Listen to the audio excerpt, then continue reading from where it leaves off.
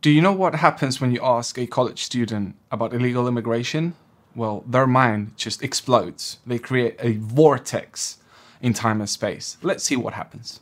No. What is it? Would you agree with the definition that a criminal is someone who breaks the law? Here's why I'm thinking. I knew you Are were... you okay with deporting every illegal person that's here? No. Why? There's a lot of illegal immigrants here that are working their butts off for the life that No, they no, want. I don't care if they're working hard. But the point is, what should the punishment be for breaking into a country? Depends on the crime you commit after you break into it. Okay, no, that's it. I'm talking about just the crime is breaking in. What should the punishment be? I break into somebody's home. What should their punishment be? The punishment for the crime of breaking into a nation should be what it is in Switzerland and Israel and Hungary. Every person who breaks into a nation uninvited goes back to their country of origin, period. So why End is of there an story. emphasis on the southern border?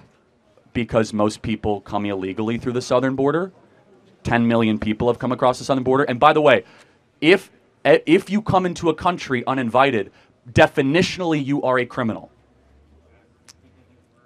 We're just not going to agree. It's fine. Then That's final okay. question. What is a criminal? So what is a woman? What is a criminal? No. What is it? Would you agree with the definition that a criminal is someone who breaks the law? Here's why I'm thinking. Here's the thing. I know how he's going to turn it, and I don't fully agree. It's not a matter of turning it. It's a very ABC sequence. If they're not criminals, then tell me what a criminal is. And a criminal is obviously someone who breaks the law. Someone who comes across the southern border broke federal law, therefore they are a criminal. Okay, then we can just disagree. But you have to tell me what a criminal is, though. You and I know illegal immigration is becoming a massive problem for Western society. We're living in countries now where millions upon millions of illegal immigrants who hate our culture, or like Douglas Murray said it best, at least don't like us. But no, I did not want to be in a society in Britain where we have jihadists living in our midst, where we have terrorists that we welcome in, where we give every advantage to people who hate us, or at the very least do not like us. I never wanted that to be the case. I'm extremely sad that it is the case. I'd love to see it turned around. I know how it could happen. I have very low belief that we have anyone in charge in Britain who knows what to do about this. But it's a problem they've brought on our society, and I profoundly wish that they had not. Now, we know what happens when illegal immigration runs out of control in a country. We have examples of that in the past. Now, I will direct you to Victor Davis Hanson, who has written books about this. If you don't want to read the books, you can watch podcasts where he explains in depth how illegal immigration is a danger for a society. Now, I'm going to put some short clips in today's video, and we're going to discuss them. Have we seen any historical precedent for what we want to call almost a borderless country, in not other than a foreign invasion in a military sense? Has there ever been a society that had such a policy of not enforcing a border? And of course, to me, it seems like that's sort of the definition of a country. It is, and as long as the Danube and the Rhine were considered the borders against northern intrusions, Rome, from the Republic of 753 BC all the way to 470s, was safe. But once that border was porous, and either the Romans could not or would not defend it, and there's a variety of reasons I won't get into, whether they wanted to or they couldn't do it, but they didn't defend it, and then tribes poured across in the many millions, most of them antithetical to Roman society in a sense. They didn't speak Latin. They had no experience with the technology that Rome possessed. They had no experience with habeas corpus or the Roman legal code, etc., etc. But they did have a sense that there was a lot of bounty, affluence, and that there would be very few demands placed on them and no resistance to them. In my opinion, Victor Davis Hanson is a very, very intelligent man, and he's worth listening to in regards to immigration. He's a historian who probably knows much more than you and I, or than, let's say, 99% of people out there, about what illegal immigration does to the cohesion of a society. And they would sort of take all the good things they wanted without having to endure anything that they didn't feel was compatible. And that was the end of Rome. We see it in Europe. Europe is on the precipice. Countries like Sweden, where 20% of the population is immigrant, and they're from Middle East countries for the most part, are completely antithetical to the Swedish liberal socialist democracy. And yet, only now do the Swedes wake up and say, if these people are not going to be assimilated, and they're going to bring Sharia law and male chauvinism and religious intolerance and anti-Semitism, and they have a different view of violence than we do, then we don't want them to come, because we haven't been able to assimilate them and integrate them in a fashion that would require, that's required. And so we've just heard there that assimilation doesn't happen if illegal immigration runs completely out of control. And it creates ghettos. And we all can see that. I mean, I'm an immigrant. I'm a Spanish immigrant to the UK. But I'm not gonna lie, I saw how my father had trouble, let's say, integrating into English society, as I just grew up here, so I didn't have that trouble. So that's what the powers that be, let's say, if we would say that they're trying to look for a positive outcome out of all this illegal immigration that's just running out of control, they're looking for the next generation of the illegal immigrants that are coming right now, for them to be integrated into the societies that they're emigrating to. But we are actually seeing, and look, since I don't care and I've made videos saying what I think, I'm just going to say what I think. I don't think all immigration is created equally. And I'm going to leave that here so you can tell me what you think. We took over 2 million Ukrainians who are working, who are peaceful in Poland. We will not receive even one Muslim because this is what we promised. But I asked not about illegal immigrants, I asked about refugees. And Jean-Claude Juncker, the Commission President, says that you're racist. You sound proud of the fact that you haven't taken any refugees.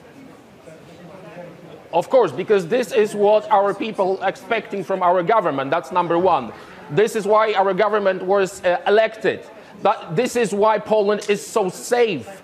This is the reason why we had not even one terrorist attack. Look at the streets in Poland. And we can be called populists, nationalists, racists. I don't care. I care about my family and about my country. I agree with him 1000%. Not all immigration is created equally. If we start allowing people from cultures that are just antithetical to our culture, that is the complete opposite of the values that we stand for, of the principles that we stand for, then what do the powers that be think that the inevitable outcome will be? Because you've seen it, I see it through the streets of London every single day. Communities, we could even call them ghettos, no-go zones. We all know about this, and we all know who creates these zones, who creates these ghettos. It's illegal immigrants who don't integrate or assimilate to the culture that they're emigrating to. And I just cannot understand how there's people still willing to say that we want that kind of immigration, that we should just be nice. We should be good people. They want to feel good with themselves. They want to feel like they are good persons, and the only way to do that is for them to then, bring in as many non-whites as possible and give them stuff, basically. So this is the main mechanism, and I want to say to everyone, to all Poles and to all Europeans worldwide, that it doesn't make you a good person by giving away wealth to others. what makes you a good person is to look out for your family and for your people, because your people, that is your extended family. So that makes you a good person. A good person is not someone who wants to invite all of the third world into Europe so they can live on welfare, because you can see the results of it. You have the Multicultural Health Project. So you can see now in Sweden, in Germany, in Holland, England, young girls, they cannot go out at night because they will be harassed. Or even worse, I don't want to talk about it now, but you all know what is going on in Western Europe. So do avoid it, and do, whenever you talk politics, and I'm speaking to all of Eastern Europe now, by the way, whenever you talk politics, if someone says, I want to be a good person, we should accept all of these migrants so they can have a better life, then you say, no, absolutely not. The best thing we can do is to look out for our own people. That is the main priority. That makes you a good person. So if you want to be a good person as a Polish man, then it's about looking out for the Polish people first. And I think that a lot of it comes from that. A lot of it comes, I think, from the guilt that we as the first world have in thinking that, you know, we've got it good. We've done the right things. Our country works.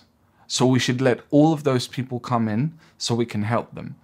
But we forget that they come from a state, they come from a country where it didn't work, where the state failed, where their policies, where their culture, where their values, where their principles, they failed. If, like Douglas Murray says, if we allow them to flood our country, and don't forget that these are people who don't want to follow our culture, who don't do anything remotely patriotic for the country that they're immigrating to. I'm going to put some videos of Spain, what's happening right now in Spain with immigration. And you have to think that a lot of these immigrants that come through Spain, I'm going to be completely honest, don't stay in Spain.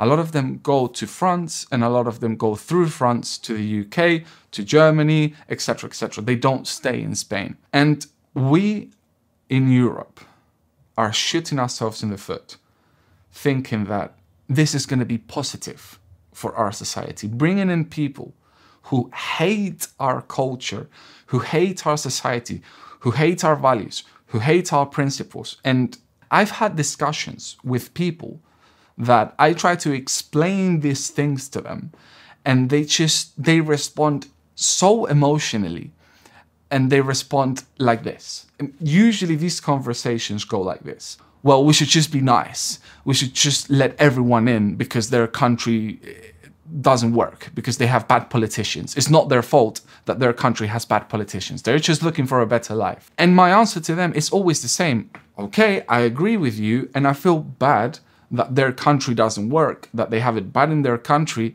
but what should we do? Should we just let everyone in from a country that's a failed state, a failed country? Most of the world, it's a failed state and they're failed countries. Almost the whole world are failed states and failed countries, which, by the way, most of them are left-leaning countries, but I'm not going to get into that. But should we just let everyone from everywhere into the Western world because their country did not work? We don't have the resources or the space to accommodate them. And look at this video. 170 patients in the department, that's 170, quite a few. There are 90 patients waiting to be seen at the moment, that's 90 of you are still waiting to be seen. Our current wait time for a doctor is 7.5 hours. I will estimate that by the time I go home in the morning at 8 o'clock, some of you will still be here waiting for a doctor, because the wait will get up to 12 or 13 hours. I will expect that. There are currently no beds in the trust. We're trying to make some space if we can, but if people are admitted, there is a chance they might stay in A&E for the night. So we will make you comfortable, we will do our best, we will look after you, but please don't expect that you'll be going straight to a ward, because that may not happen. If anyone is feeling particularly unwell whilst they're here, please let the girls at reception know, and then escalate to us. We'll make sure that officers take whatever we can do. Anyone here with a relative, can I ask you to leave? Because obviously we're running out of space. We're still trying to social distance as much as we can, and this is not social distance at all. So any relatives that are here, if I can ask you to go, unless the person you're with has... Now, what do you think happens when you have limited resources, even for the people that are already in the country. But you keep letting in thousands upon thousands of immigrants. The only inevitable consequence is that the country's infrastructures will crumble. It's just logic. It's just logic. And I don't think you, I, or anyone can dispute that. I'm not saying that there shouldn't be no immigration in a country.